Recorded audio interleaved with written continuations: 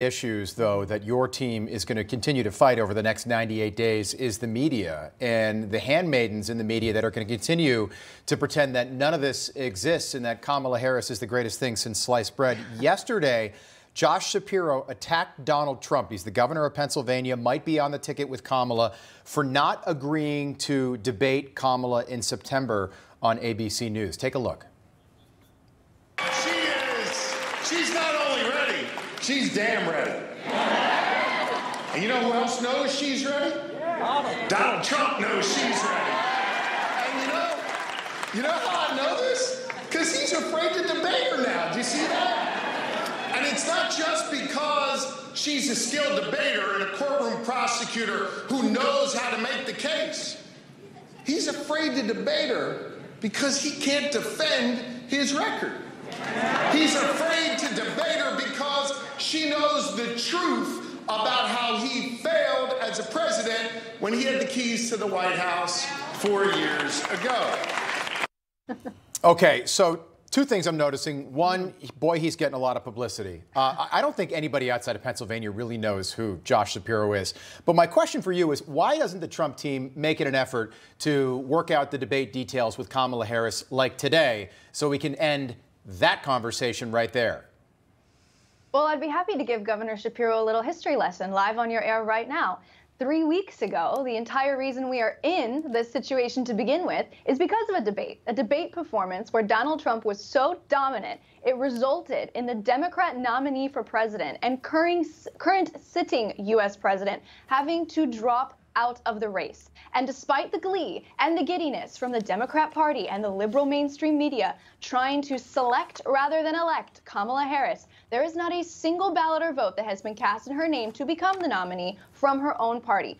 When the Democrat Party, in all of their chaos and disarray, finally selects a nominee less than 100 days out from a general election, President Trump would be happy to debate anytime, any place, anywhere. In fact, President Trump would be happy to have the honor of defeating not just one Democrat nominee, but two Democrat nominees in the same year. So, Caroline, I get that, but Kamala's going to be the nominee. You can't run somebody against nobody, and nobody else has put their hat in the ring.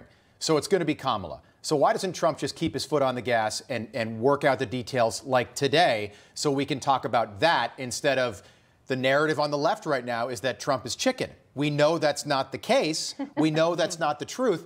But that's the narrative out there because the rest of the media is running with that narrative.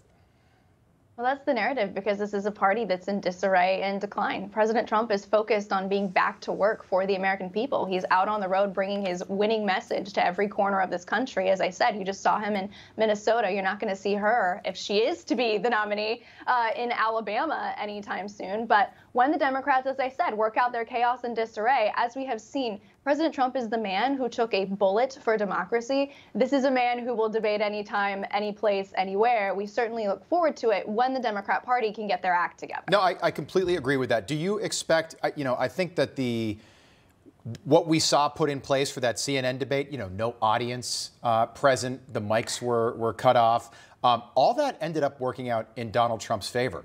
So if he goes on the stage and it's on ABC News, or it's on Newsmax, or it's somewhere else. Look, I think Donald Trump's going to be just fine. But wouldn't you want to put an end to that part of the conversation? And do you expect the Trump team to maybe do that before the Democratic convention 3 weeks from now in Chicago? What we want to put an end to is the issues that are most important to the American people. We want to put an end to the invasion that's happening at our southern border. We want to put an end to Bidenomics, where Americans can't afford their rent, can't afford their groceries. But like I said, we have to remember we didn't ask for this situation. In fact, like I said, President Trump's dominant debate performance is what caused the situation we are in now, where the Democrats can't put up a candidate. So, the Democrats always talk about being a threat to democracy, but you look at the way that they're going about this, this is fundamentally undemocratic. And I don't think it should get whitewashed, and I don't think it should get pushed under the table. They can try to do this, election versus election. The liberal mainstream media can try to crown her and do it by coronation to make her the candidate. But that's really disrespectful to the will of the voters. We are a party with a candidate who respects democracy. Like I said, they can get their act together. Meanwhile, you're going to see President Trump continue to go up in the polls because he does have a winning message on all of the issues most important to the American people: immigration, inflation, the economy. And we're going to keep working hard while they keep losing.